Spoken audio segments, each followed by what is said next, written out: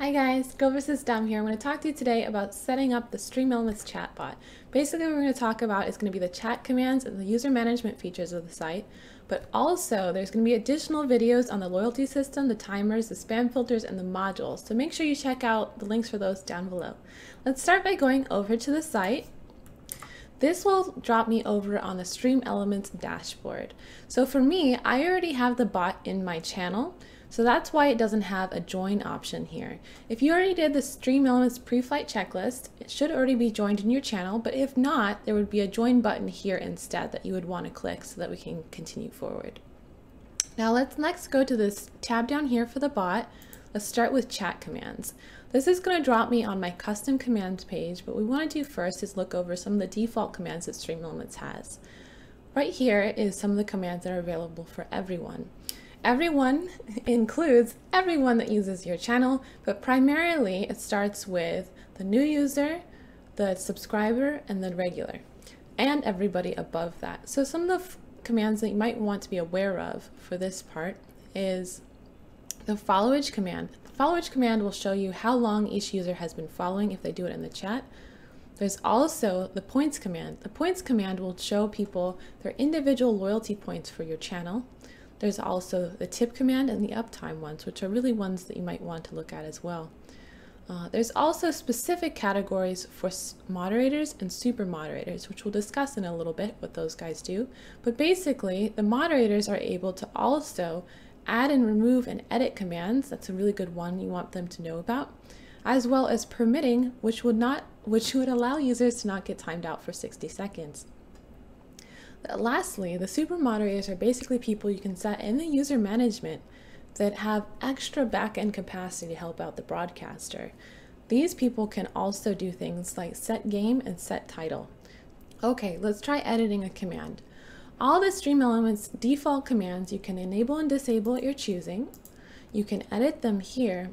And also, if you were to import any commands from a different bot, they would show up under default commands as well. However, if you did do that, what you want to do is you want to make sure that you've either deleted or disabled that other bot so that it doesn't show up with duplicate messages in the chat. Let's start by editing one of the commands. Let's edit the points command.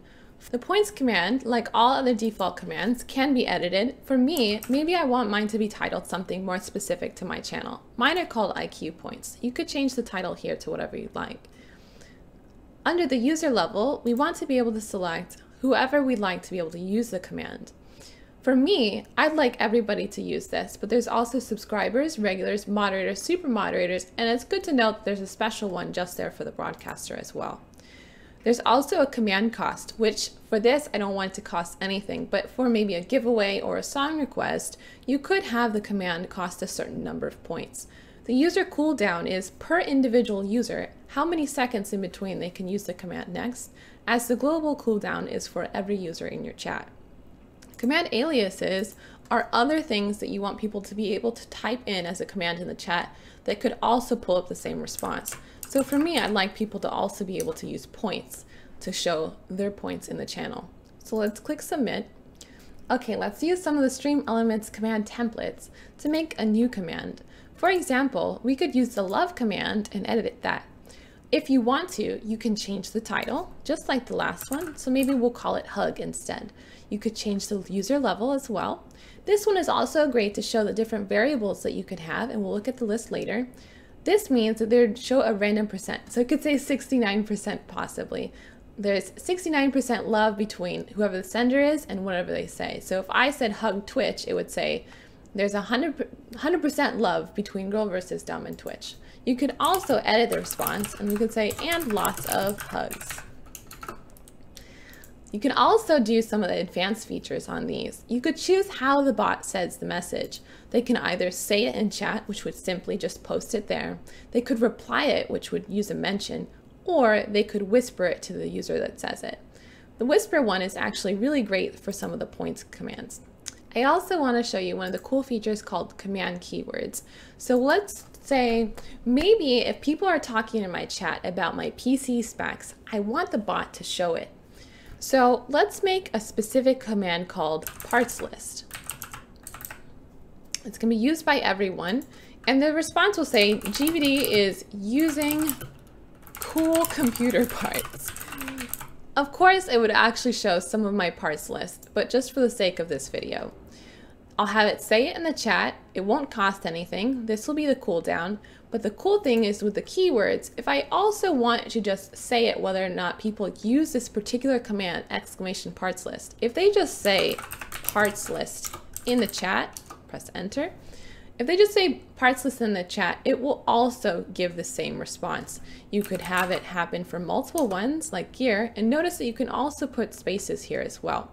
If I want it to also come up under different command aliases, we could have it as exclamation gear show up as well. Make sure to click enter on those and select submit, and that will now show under our parts list command here as well. Lastly, let's try out some of our variables. Variables basically are little codes that you can type into the commands that StreamElements will show as a different thing in the chat. This user variable here will display from StreamElements the user's display name in the chat with capitals as shown here. Versus, on the other hand, this one instead would show the lowercase name. I really recommend that you go through the list and check out some of your favorites. It's always here for you in case you ever have any questions. So lastly, let's use some of these variables to set up a new command. I want to do a what's up command, so I'd like the bot to greet me. This will respond with these variables here. So if I said exclamation what's up, the bot would return with hi girl versus dumb and a random emote, maybe an OPOP or a kappa. I could again also change some of the advanced option features, or maybe if I want it to also greet me, if I do exclamation greet, instead of just what's up, that will do the same response. Let's click submit. And lastly, let's look at some of our user management features. These are some of the mods that I have in my channel.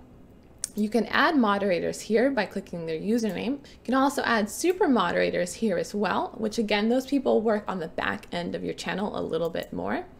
And lastly, if you'd like, you can also add regulars, which are people that have been in the channel a little bit longer than new users, but aren't subscribers, so that you want to have still a little special feature for them to be able to use special commands. You can add these guys here as well. And then you'd want to type in their name. So if I wanted myself, I type that and then add.